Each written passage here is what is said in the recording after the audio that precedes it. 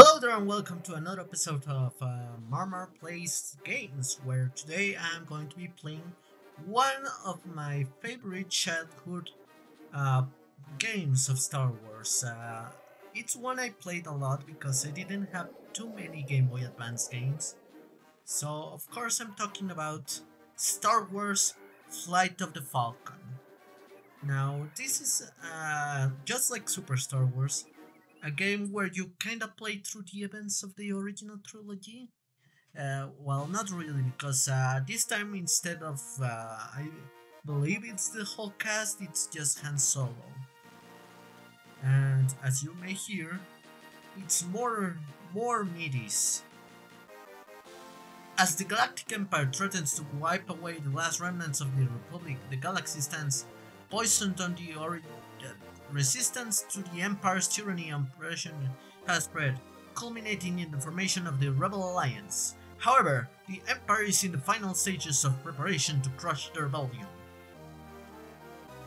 The growing storm of events threatens to engulf the galaxy, including a Corellian smuggler piloting the Millennium Falcon en route to Tatooine at the behest of crime lord Jabba the Hutt. Yes, so this is kind of a prequel to, of course, episode 4 right now, because, well, we are playing as Han Solo going towards, of course, Tatooine before meeting with Obi-Wan and so on. Oh, look at these amazing graphics. This is pure. Oh, look, it's the CR-90, the Time Type 4. Oh, and oh my god, it's the Imperial 1 Star Destroyer in all of its pixelated glory. These are graphics, guys. Forget Fallen Order. This is a real game. And of course we are fighting TIEs. It's a bit difficult to aim in this game. Mostly because of, well, the graphics and the controls are a bit floaty. And of course, we are killing Imperial TIE fighters as well, this is an on-rail shooter, kind of.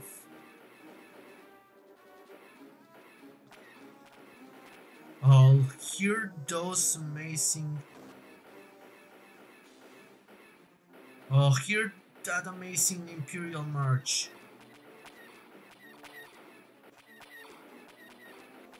It's a shame we don't have the turret. Because, you know, these ties with our turret would be no match against the amazing YT 300. And of course, as the game progresses and I find myself remembering more of the controls, I become more efficient at killing these Imperials. Oh, look! It's a shuttle. Oh, we are losing some health.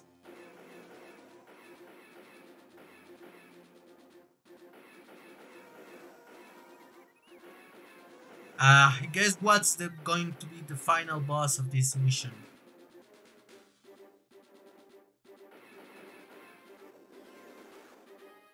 You guys can't even imagine what's going to be the boss.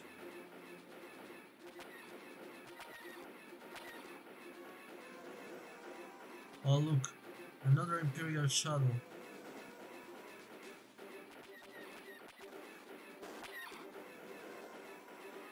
We actually took like 3 damage.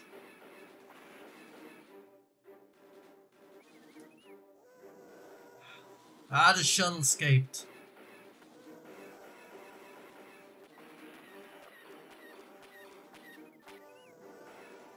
Okay. Oh no, we couldn't.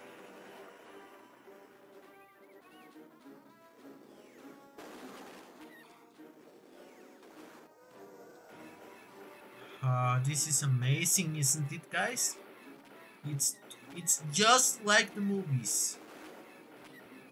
This is even better than Rogue Squadron. We are just destroying these Imperial ties.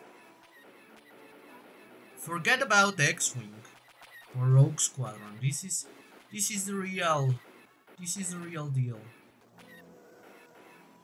And of course, we are going to be fighting the amazing Imperial One Star Destroyer.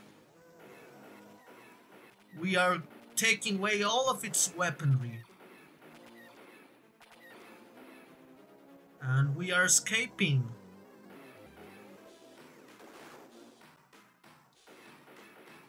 Now this is almost the end of the level. Now this unlike Super Star Wars is a game I actually have played quite a bit. Considering it was one of the only games I had for the Game Boy.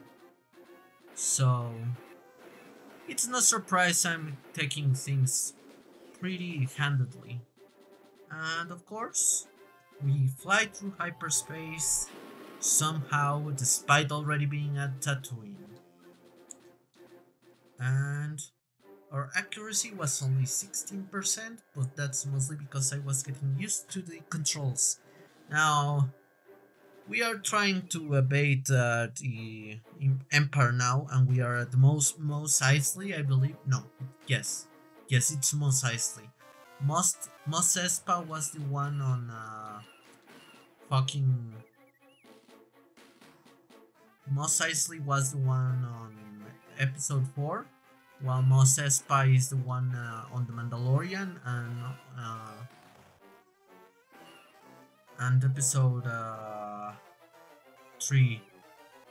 Now this level is actually a bit harder because you don't know your fucking hitbox, and of course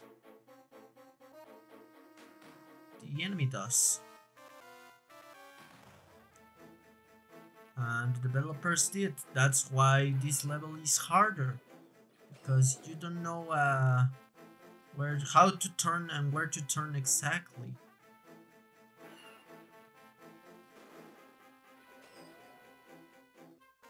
But we just have to escape from Mos Espa. We don't have to kill any Imperials this time. We just have to escape.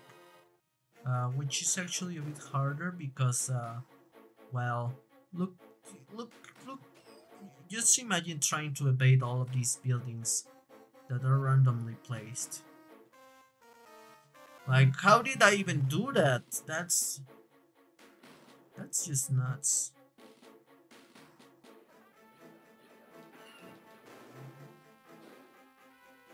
We are taking some damage, but it's not the end of the world. Considering this is more of a race. But you know, this is what they don't show you on the movies. The struggle Luke and the company had to go through just to escape from Mos Eisley.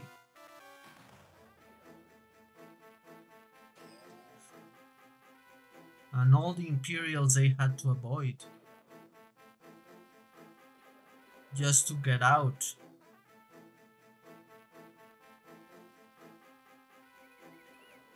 And the effort that went into trying to navigate through Mos Eisley with a fucking land speeder the size of a fucking...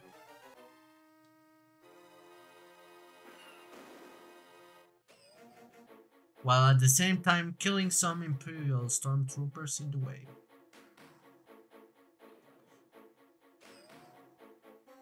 But you know, I think I'm doing pretty well here.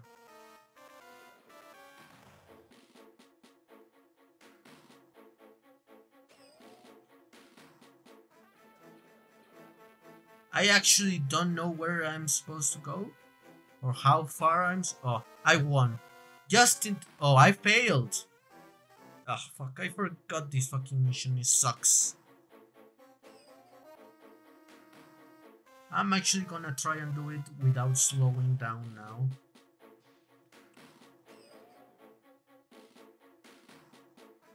Because I just don't want to do this again. This is the most boring mission in the game. And just imagine having to play test this.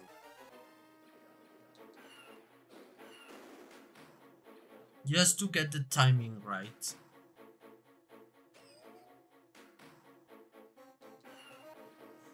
Fuck. Ugh.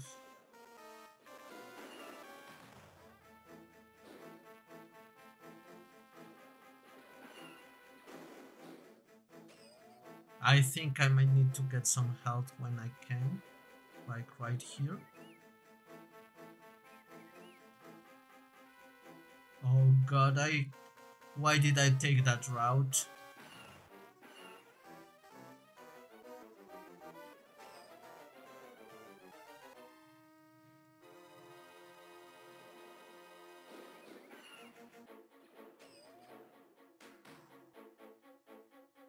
That route was a nightmare, Why did I take it?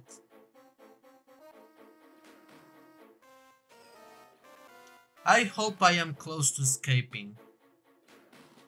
Because I just don't want to do this mission again. I'm hoping I can do this whole the whole episode 4 part of the game. And well, oh, you know what? Forget it. I don't want to deal with this mission again. So that's going to be it for today's episode of Flight of the Falcon. Tune in for next episode when I will skip this mission and try to do the next one. Thank you everyone for watching, and I'll see you guys next time. Goodbye.